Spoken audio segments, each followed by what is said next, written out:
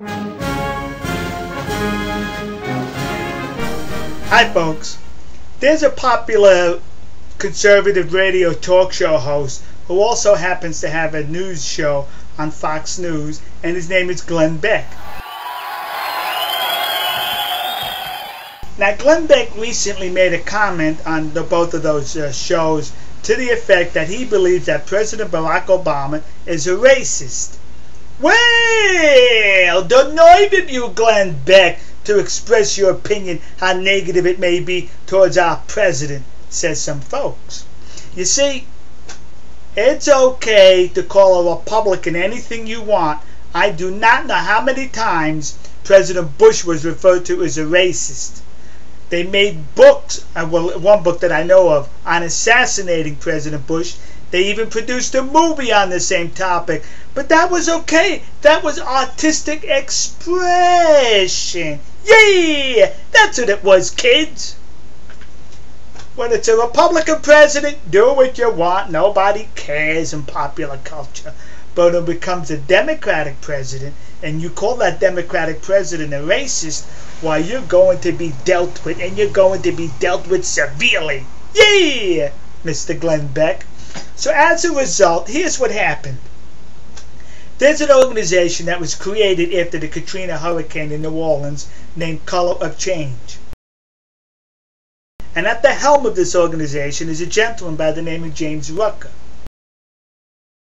Well, Mr. Rucker and his organization have been contacting the Glenn Beck TV show advertisers, telling them, you're going to take those ads off his show, or we're going to boycott you.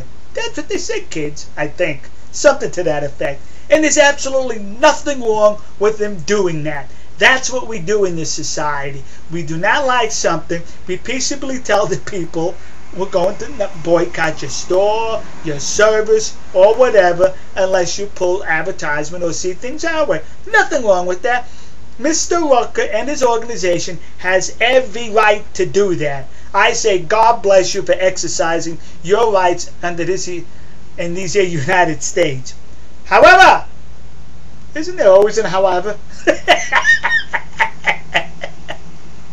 We who support Glenn Beck, most popular book on the New York Times list, we who support Glenn Beck, we could do the same thing. Yeah, but we'll do it in reverse.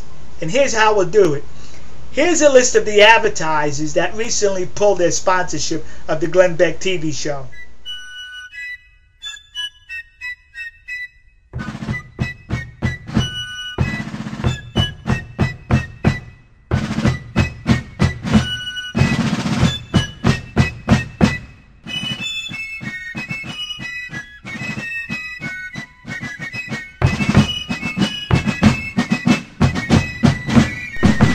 This is what we do. We don't purchase any of their products or services. We boycott them. That's what we do. They pull their services and products off of his show to avoid a boycott. But guess what, kids? We'll give him the boycott anyway. Why not?